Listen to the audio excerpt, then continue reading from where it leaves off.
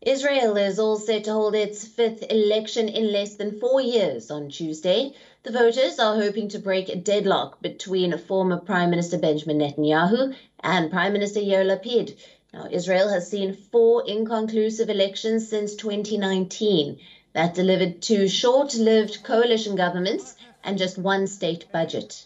The November 1st ballot will see the veteran Netanyahu leading a bloc of right-wing and ultra-religious parties against the centrist Prime Minister Yair Lapid leading a far more fragmented camp. Now, recent polls show that Netanyahu's Likud party is likely to be the largest in parliament, but his camp, comprising 3 more factions, is likely to fall short of a commanding majority. Lapid's camp, on the other hand, is set for an even weaker outcome.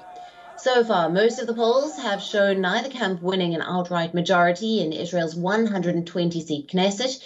Analysts say that an inconclusive outcome could leave Israel with more political uncertainty, while economic and security troubles mount. So far, most of the polls have shown neither camp winning, and a deadlocked election could mean that Israel would go to the polls again within months, with Prime Minister Yair Lapid remaining in office as caretaker.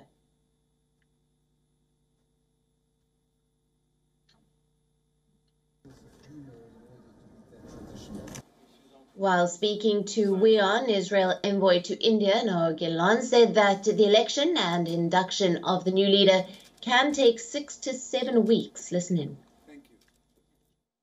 The wish for a visit, I think the need for a visit, even stronger, is there.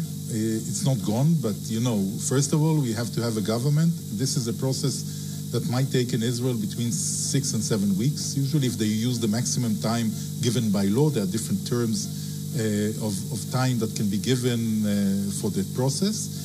Once we have a government and we have a prime minister, hopefully it will happen and we have stability and not re-election, we will put very high on the agenda the need to visit India. Of course, India for us is a major partner, a very close friend and ally. WION now available in your country. Download the app now. Get all the news on the move.